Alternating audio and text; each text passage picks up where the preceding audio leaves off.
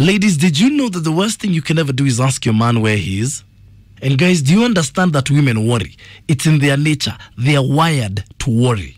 Simon Miner saying, the ego in women cannot allow us to answer some childish questions like those. Just sit down, relax, and wait to see us back home. We'll come back. Hey, guy. Do you realize women worry? Why does it bother you?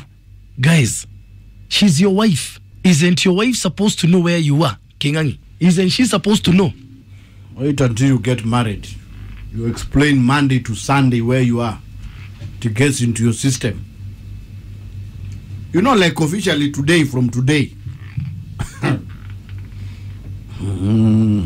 Zipi Mwikali, I like your tweet. She says, just know that the minute she stops asking where you are, she's moving on slowly. And she doesn't care anymore. It's not a good thing. That's why it's only mathematics. Shiko Inana, the favor you're asking, so when did sharing location become toxic? We are basically married. I need to know where you are. We don't do it because we want to bother you. We just want to know you're safe. Yeah, share locations. Unatuma pin. Eh? Is that what you're saying, Minor? Eh? Shannon, you're saying we're married and you can't tell me where you're going or if you'll overstay where you'll be. Nimebaki kwa nyumba na kungoja. I'm calling you, you don't pick or even text back. Do you know what I'll do next? Pia mimi nitaamua kutoka. Now you see? No, but she's got a point there. I'm calling, you're not picking. By the way, why don't you reply your women's texts? By the way, let's even throw in the text messages, ladies. Why don't men reply your texts? Your WhatsApp messages. Ukipigwa mara 15.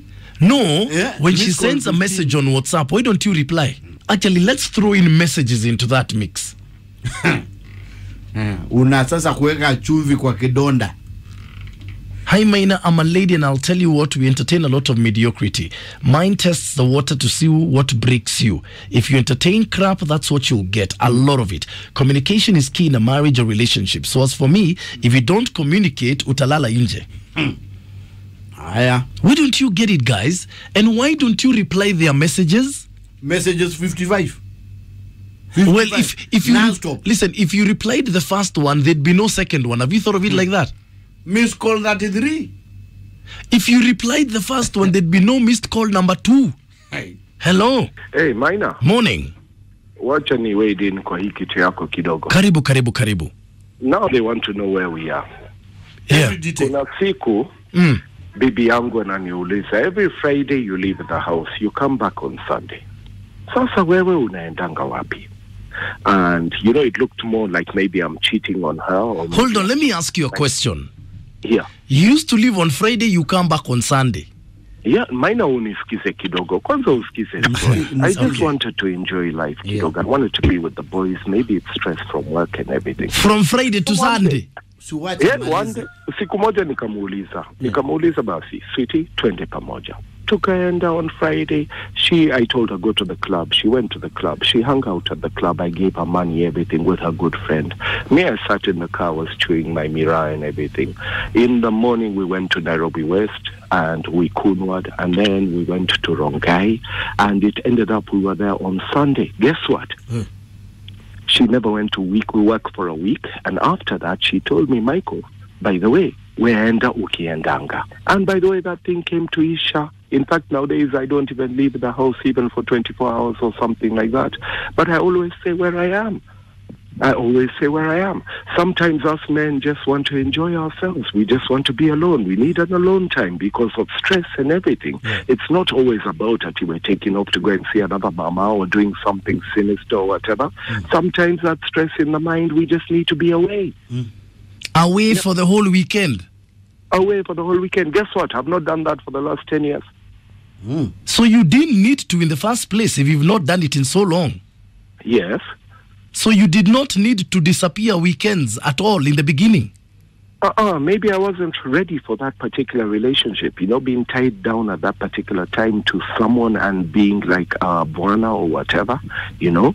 But things finally changed. Yeah. It's just like how you can say that you fall in love at first sight. Do you ever fall in love at first sight? No. There's nothing like love at first sight. Love grows onto you. So ulikuwa unaenda na eventually you go back home on Monday. Nitarudi on Monday, and I'll go to work, and I'll be a good husband. I'll supply. I'll make sure everything for the house is done. I'll make sure we go shopping. We do everything, and we do whatever we need to do as a family. Yeah. Kuna makosa hapo? Hakuna makosa. Kuna asante Kingangi wewe umeongea vizuri bwana. Umeongea vizuri. And that's the truth. Let me just tell you how it is. So give people time. Let your wife know where you are. Nimeenda nje. You see, after that, she never disturbed me ever again. She never asked me where I was going, and then I just grew out of it. Okay. Yeah. How do you disappear for a whole weekend and not even be worried? You are still stuck there. Yes. Which men are these that leave on Friday and come back on Sunday? And they are married. Na mutumia. Hey.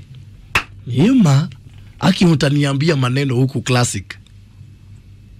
Mtu hawezi pumua. Kupumua aje weekend mzima.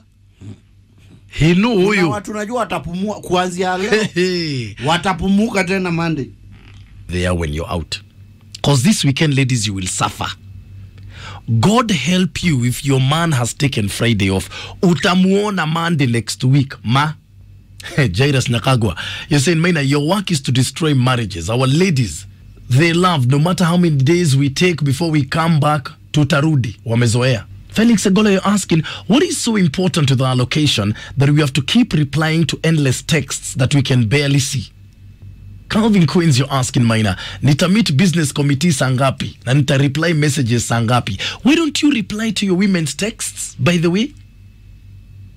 Do you know how infuriating it is for her to send you a message on SMS or on WhatsApp and you ignore it? You blue tick her. She can see umeisoma.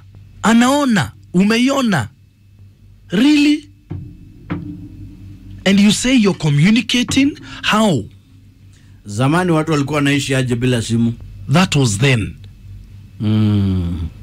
Just like there was a time people used to survive without cars. Okay? That was then. Can't compare that time and now. We talk about communication. When you see a missed call from your wife, don't you worry. Is everything okay at home? Nyumba imechomeka, mtoto amegonjeka. Don't you ever ask yourself those questions as men? You're seeing she's calling you, unaona anakusumbua. Do you know whether your mother is okay, whether she's fallen sick, ama mtoto ameanguka, amejiumiza, nyumba imechomeka, wamevambiwa na wezi? Do you ever think like that? Let me give them a secret. Oh, please. The best thing is don't call.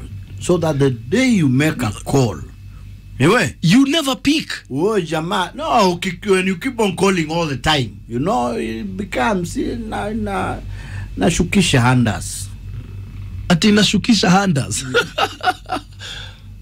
What is this, guys?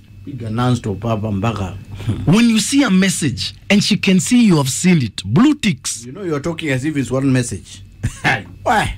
Let me ask you a question, guys. Maybe you need to explain this to me on Friday. Hey. Are you married to someone you love, or are you in a jail that you can't escape from? Because that's how you treat your women. We are perambulating. Hello. Makaunti. Hello, good morning, Captain Kale. Habari asubuhi. Nzuri sana. Brenda, habari asubuhi. Nzuri sana. Ata nipigia simu kama nani? Ati? You are spoiling these women. How? Ananipigia simu kama nani? See, she's your wife. Thank you. She's a wife. I'm not a kid. She's not my mother.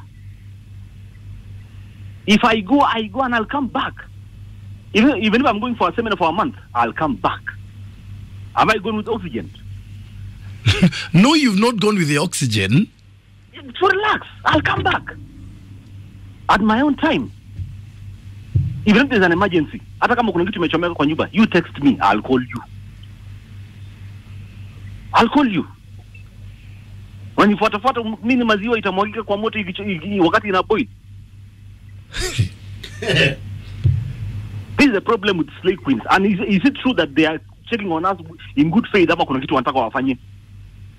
investigation. Kuna kitu wanataka wafanye sasa, they're doing it genuinely. Is not love.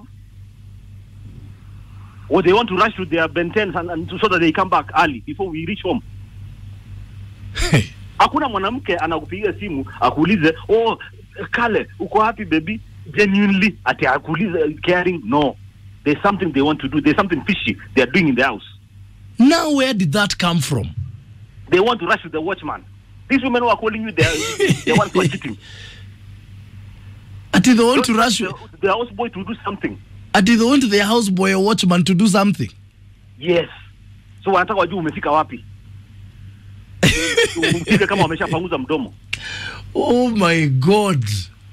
How can you even think like that? As a wife, never call your husband. If you are a real wife, never call your husband to ask where he is. He will call you. And he will come back even after a week. Good day. Guy, hello. Hello. Good morning, Mina. Morning to you.